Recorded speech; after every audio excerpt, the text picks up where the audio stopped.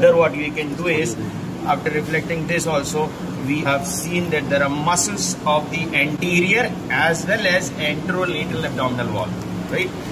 So in the anterior you have is the rectus abdominis. It has fibrous intersections. That's why when it builds up outwards, it looks like packs, right? So there are 3 packs there and 3 here. The 6 packs is a common thing. Sometimes you find even below to the umbilicus there might be an incomplete transaction in transverse intermuscular septum that will lead to formation of 8 packs, right?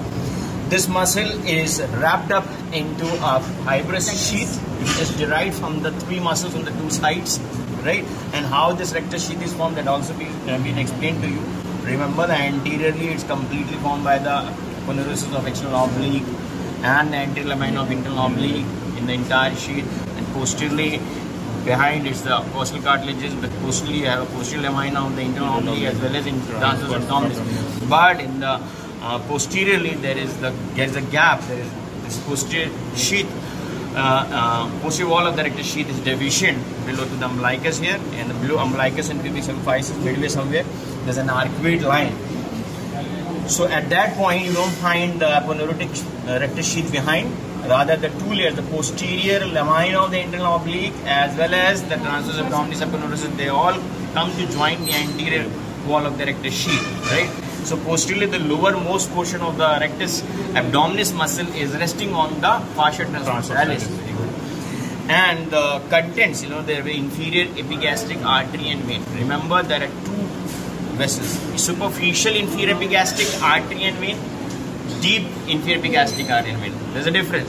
Superior inferior epigastric artery is a branch from femoral artery, and deep inferior epigastric artery is a branch from external eye. So those were the deep one. They will enter into the rectus sheath from behind below to the arcuate ligament, right? And they will reach towards the umbilicus. Similarly, there was a space of Larry's space here, Foramen of Morgagni at the xiphisternal behind to the xiphisternum on the 2 sides. So where this internal thoracic was just continuing as superior epigastric artery. Superior epigastric was similarly entering into the rectus sheath from piercing the posterior wall of the rectus sheath. Right? Both of them reach to the umbilicus. The nerve supply of rectus abdominis is the lower 6 thoracic nerves, right? And the T10 wala, T10 will reach to supply the umbilicus and the skin overlying to this umbilicus. Then to strengthen this muscle, and there will be a interlocking of the 2 rectus sheath of the 2 sides in between. The fibers decussate, and that's why the line formed that's called linea alba. Linea alba. Linea alba is strengthened down by a small little muscle here arising from the suprapubic crest, and that's called Pyramidalis. The purpose is to strengthen this linea alba.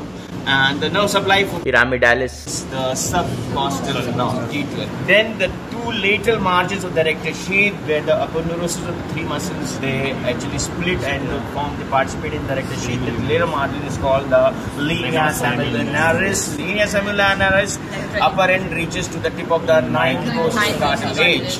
And beyond to that, if you extend it, it continues as the milk line of Schultz. So this is also, you can say, the Linea semilunaris is also a continuation of the milk line of Schultz reaching to the pubic tubercle. Here onto this line you may find supernumerary nipples.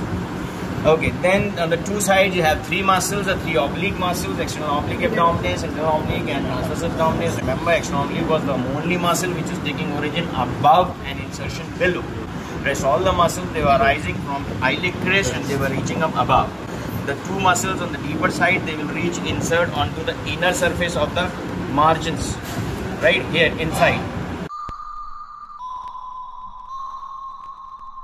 But external oblique takes origin from the outer surface, from the lower 8 ribs. I hope you know that.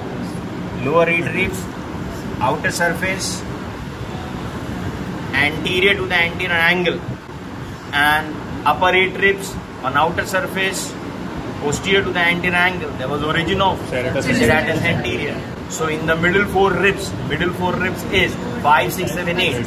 There you will find interlocking between serratus anterior and external oblique. Right now, muscles, they have been reflected out. Here you seeing these are the recti, right? Rectus means straight. Okay, so these are the straight muscles. Not many times you must have heard this word rectus. Today, even when I was teaching the blood supply of jejunum and ileum, there was the term rectus. What was that? Vasa recta. Vasa recta were the branches from the rising from the arterial arcade in the mesentery, and they were supplying the mesenteric border of the small intestine. Vasa recta, because they were straight. Right? Rectus means straight. There were extraocular muscles also, which is straight muscles, rectus muscles. Rectum, the word rectum although is a misnomer. Remember, the rectum, the lower end of the GIT, rectum, that is presumably a straight thing because that is the passage for the downward passage of the stools, but it has a curved course. It has indents, folds, right? It has curvatures also. So rectum, actually, if you're talking about the lowermost portion of the GIT, that is a misnomer. Anyway, so there you're seeing is the posterior wall of the rectus sheath, and yahan halka sa, if you throw some light here, you know, with some light agar dal rahe ho, I hope it can be appreciated here. Can you appreciate here the margins here, this one and this margin here? Ye margin dikh raha hai? Yes. Ye margin, right? Yes. These are the arcuate lines. The posterior wall of the rectus sheath terminating here, and actually there is this fascia transversalis from behind. So this is this oblique curved line here, and the oblique curved line here also. Ye wali. If you trace it, ये अच्छा सा margin खोलोगे तो इसको ये मिलेगा इस तरह से. ये आर्कुएट है, ठीक है. इधर की तरफ वाला भी ये आर्कुएट होता है. मार्जिन एक्चुअली प्रॉपर्ली डिसेक्ट नहीं हुआ अभी. ये इसको जब उठाओगे तो यू विल फाइंड कि ये जो लाइन दिख रही है that is the arcuate line. Anyways, हम अभी टाइम नहीं है, हम सब एक्सप्लेन करने आए. मसल्स हमने लिटल वाल की देख ली. एक बार फास्ट जल्दी से रिवाइज करा तो we're talking about the oblique muscles of the lateral abdominal wall, anterolateral abdominal wall. So external oblique abdominis, the nerve supply is T7,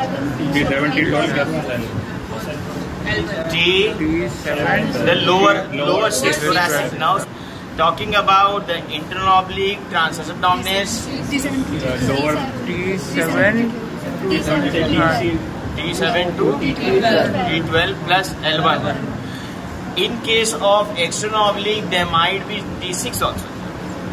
ठीक है, क्योंकि वो ऊपर से आ रहा है, lower 8 ribs, right?